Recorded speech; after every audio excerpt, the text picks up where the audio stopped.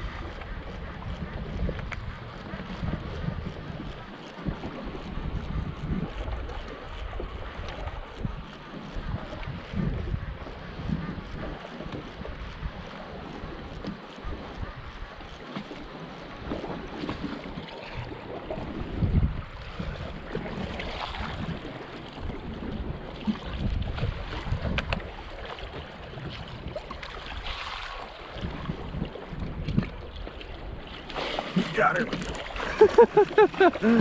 Oh, that was awesome. Pretty one too. Front hook again. First cast on the spot. So you guys saw me just change rods, and I'll talk a little bit about why I did that. And this fish is a perfect example of why. Okay, you want to come right in? Come on in and say hi to everybody. Whew. Well, I actually couldn't believe there was a fish behind me. I was like, really? First cast on a new spot? All right. Let's get you unhooked. Ah, you are not happy.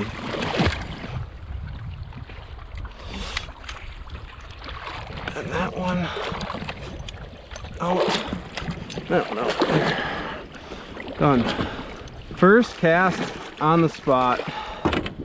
That's pretty freaking cool. All right, let's clear this out of the way. Wow. That there, my friends, is a mangled musky frenzy. Very cool. So this is actually the first episode I get to do with you guys. I'm kind of pre-fishing in a new area of the lake. I've never fished this spot or really this area. If you guys didn't see the video, me and Jessie, I just dropped Jessie off. I had her for a few days, the fishing with Jessie episodes. Hopefully you guys enjoyed those. If you haven't watched them, you should. They are hilarious. It's me fishing with my girlfriend, and today we had a pretty awesome morning. We had 2 fish, but anyway, I just dropped her off and getting things rolling here, and figured why not start with a sweet figure 8 fish. Just gonna give this a nice bend, get it as straight as we can. It doesn't have to be perfect. It's not gonna damper the blades at all, because the cool thing about these musky frenzy baits is a 1-piece clevis. So they're always, the blades are always 180 degrees apart. So they'll always spin no matter what. You can put as many bends in this wire as you want. These blades are gonna spin. It's a really cool part about Nick's baits, and it allows you to run 2 different blades here. So this is a number 8 Colorado and a number 9 Indiana. This is the 8-9 combo. Really nice bait from Nick. And like I said, the second time I've had to straighten it out today. Standard, black and nickel, hard to beat. But I'll show you guys this fish, and we're gonna get back to fishing because we're not even to the best part of the spot yet. All right, I'll show you guys this fish quick. super cool strike, and then I'll go through why I just switched rods, or why you guys saw me do that. This fish is a perfect example of why I wanted to. I was kind of thinking that might happen, and it did first cast. Crazy, crazy, crazy. All right, here's our little fish. Nice pretty one, really nice spots. But awesome figure eight, like I said. Chasing it around and around, loved it fast, loved it high in the corners. I get my net to stop making noise here, but pretty fish. We do have a storm rolling in here, and these fish are all amped up. Like I said, this is our third fish of the day, but we're gonna get this fish back, and I'll go through why I made the rod switch. All right, back you go.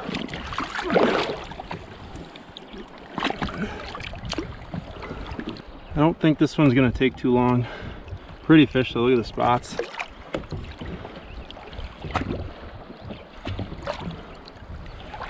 There she goes.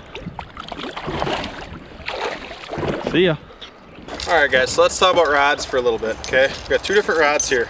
If you guys seen right in the beginning, I took the bait off this rod here. This is a Thorn Predator 9'10", heavy -1/2. So all that is it's their heavy blank, extended 10 inches, and then I actually had them take a 1/2 inch off of the tip, so it's a little bit stiffer.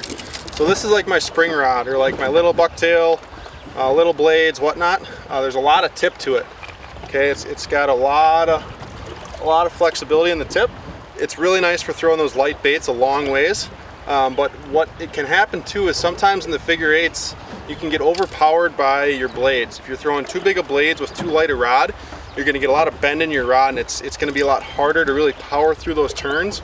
So I wanted to go with something a little bit stiffer, especially with the wind and how I saw those fish act earlier this morning. They liked it really fast and aggressive. So I went up and I grabbed my other Thorn Predator, but this is their 9'10" extra heavy. So this is a little bit stiffer blank. There's more backbone to it. It's not as soft in the tip. So when I'm going through my turns, I can power through them a lot better. And I don't have all that bend in my rod, and it's not so uncomfortable. It's not so hard to really maneuver that bait through those corners and pull it fast and whatnot. But just having the different kind of rods is really crucial to also throwing your baits further, but also getting them to work boat side the way you want as well. So if you guys are looking to get into musky fishing, or you are into musky fishing, look to varying up your rods so that you can get your baits to perform the way you want boat side. Alright guys, this video is going to get cut a little short due to weather. I just checked the radar and it is not looking good.